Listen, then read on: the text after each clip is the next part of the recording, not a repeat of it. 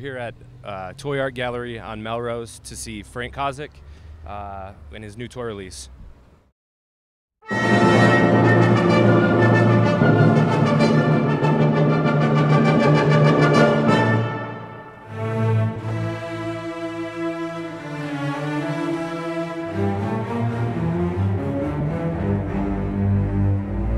We're at the Toy Art Gallery, and we're going to sell toys to people who like to buy toys. Yeah, this is a toy I did with BlackBook Toy in Japan, and it's called a Clockwork Carrot. And you know, anybody that follows my stuff, I have a big rabbit fetish and a big clockwork orange fetish. So it was a nice opportunity to work with a maker that was willing to go to the wall for quality. So we're talking like 30-centimeter size, beautiful paint applications, super high quality, sculpted, made in Japan, like premier. I'm so happy with this thing.